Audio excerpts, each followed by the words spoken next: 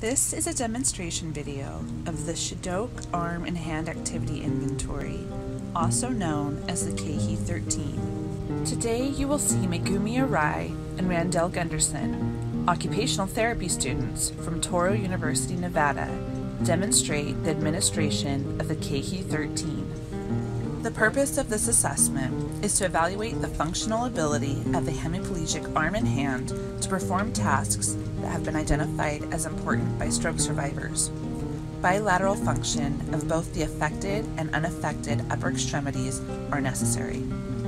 Before we get started, the equipment needed for this assessment is an adjustable height table, stationary chair or wheelchair without armrests, 4 standard size steps with rail, a 200-gram jar of instant coffee, push-button telephone with the buttons on the base, 12-inch ruler, 8.5 by 11-inch paper, pencil, 2.3-liter plastic pitcher with lid, 250 milliliter plastic cup, washcloth, wash basin, bath towel, toothpaste with screw lid, toothbrush, heavy plastic dinner plate that is 25 centimeters in diameter, knife and fork, eyeglasses, handkerchief, 38-liter container holding 10 pounds, plastic grocery bag holding 4 pounds, medium resistance putty, which is demonstrated with food in this video. Also required are 2 custom ponchos.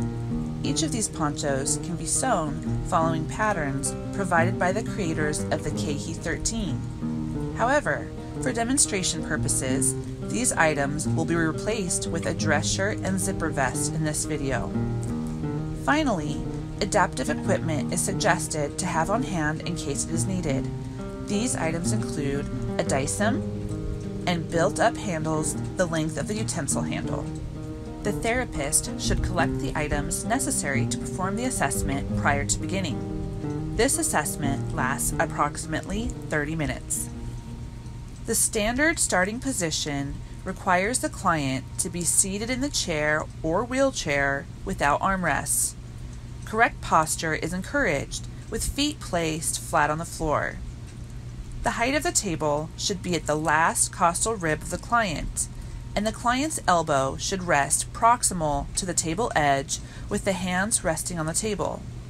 If variations are required, this should be documented at the top of the task page. As the assessment begins, the client is reminded that some tasks will be difficult, and they should not be frustrated if they are unable to complete all tasks. They should be encouraged to use bilateral hands and arms. Finally, they should be reminded that they can attempt each task twice. As a therapist, remember safety is a top priority. During each assessment item, the task should be demonstrated once, twice if needed. The client may be cued to use both hands twice. The client may be reminded not to rest the elbows on the table twice. The therapist should use the task component chart to determine what part of the task the weak limb is completing, and the 7-point activity scale is used to determine the score. This scale is modeled after the Functional Independence Measure Scale. The therapist should be familiar and comfortable with this scale, with 7 denoting complete independence and 1 denoting total assistance. Item 1 is opening the jar of coffee. The therapist instructs the client to open the jar using both of your hands. The therapist demonstrates the task for the client. The jar should be placed at an extended arm distance and lifted above the table while one hand stabilizes and the other unscrews the lid. It is unacceptable for the client to place the jar between his legs. Item 2 is calling 911. The therapist instructs the client to call 911 using both of your hands. The therapist demonstrates the task for the client. The phone should be placed at an extended arm distance from the client.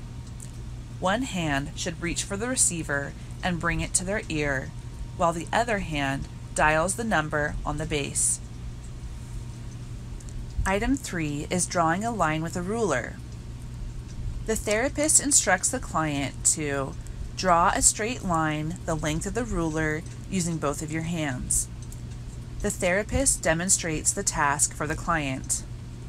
The pencil and ruler are set atop the edge of paper, with the paper placed horizontally at the edge of the table. One hand reaches for and horizontally places the ruler on the paper and continues to stabilize it in that position, while the other hand reaches for the pencil and uses it to trace along the ruler on the paper. It is unacceptable for the forearms to rest on the table. Item 4 is pouring a glass of water. The therapist instructs the client to pour a full glass of water using both of your hands. The therapist demonstrates the task for the client. The empty cup is placed next to the full pitcher at an extended arm distance from the client. One hand should reach for and grasp the cup, lifting it atop the table, while the other hand grasps the pitcher, lifts it off the table, and pours water into the cup. Item 5 is wringing out a washcloth. The therapist instructs the client to wring out the washcloth using both of your hands. The therapist demonstrates the task for the client. The washcloth is placed in a basin half full of water at the table's edge. One hand should reach and grasp the washcloth, moving in a wringing fashion, while the other hand holds the washcloth in place and permits the wringing action. It is unacceptable for the client to squeeze the washcloth. Rather, a wringing action is required. Item 6 is buttoning 5 buttons. The therapist instructs the client to do up 5 buttons using both of your hands. Start at the top. The therapist demonstrates the task for the client. The client sits back from the table to permit buttoning. One hand reaches and grasps the material of the shirt, brings the sides together, assists in guiding the button, and releases the material, while the other hand reaches and grasps buttons, brings the sides of the material together, and threads the button through the holes. Item 7 is drying the back with a towel. The therapist instructs the client to dry your entire back with a towel using both of your hands. The therapist demonstrates the task for the client. The towel is placed on the table at an extended arm distance. One hand reaches and grasps the towel and positions the towel over the back, while the other hand grasps the opposite end of the towel and rubs the towel along the entirety of the back. Item 8 is putting toothpaste on a toothbrush. The therapist instructs the client to put the toothpaste on the toothbrush using both of your hands. The therapist demonstrates the task for the client. The toothbrush and toothpaste are positioned horizontally on the table at an extended arm distance. Note, once the toothpaste tube is depleted to 50% full, it should not be used for assessing. One hand should reach and grasp the toothpaste, then squeeze the tube with enough force to get the toothpaste on the brush. The other hand unscrews the lid and reaches for and grasps the toothbrush. Item 9 is cutting medium resistance putty. The therapist instructs the client to cut 5 small, separate pieces using both of your hands. The therapist demonstrates the task for the client. The putty is placed at an extended arm's length with a fork and knife on either side of the plate. One hand should reach and grasp the knife, position it in the putty, and use a cutting motion. The other hand reaches and grasps the fork, places the fork in the putty, and uses the fork to move cut pieces to the side. it is unacceptable to cut large pieces. Item 10 is zipping up a zipper. The therapist instructs the client to zip up the zipper using both of your hands. The therapist demonstrates the task for the client. The therapist places the poncho on the client. One hand reaches for and grasps the zipper, placing the ends of the zipper together.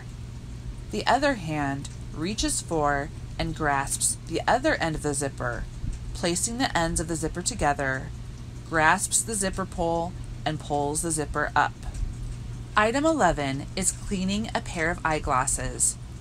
The therapist instructs the client to clean the glasses with a handkerchief using both of your hands. The therapist demonstrates the task for the client. Both lenses are wetted, and the glasses are placed bridge down in an extended arm distance. The handkerchief is placed beside the glasses. One hand reaches for and grasps the glasses, then manipulates the glasses in order to be able to clean all areas of the glasses. The other hand reaches for the handkerchief and uses it to rub the glasses.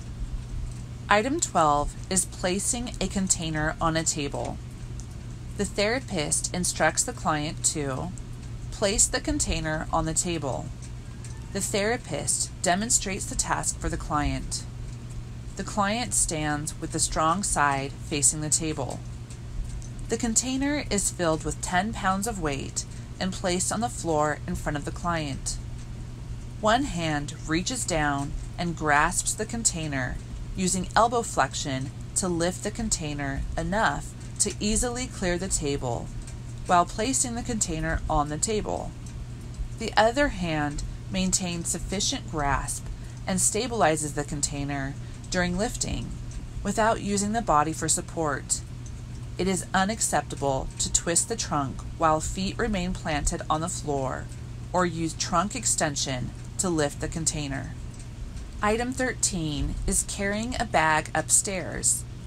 The therapist instructs the client to carry the bag up 4 steps using your affected arm. The therapist demonstrates the task for the client. The client stands or sits in front of the stairs with the bag placed on the floor in front of the client. It is required that the client use the weak limb to carry the bag. One arm grasps the bag through both handles and maintains hold with hand or crook of arm. The unaffected arm remains free to steady the client on the rail. Once each of the items are scored, their cumulative amount is totaled for a maximum possible score of 91. And that's it. No standardized interpretation of scoring currently exists, so you're done. If the therapist is tracking a client's progress, a change of 6.3 points is required to denote a significant change.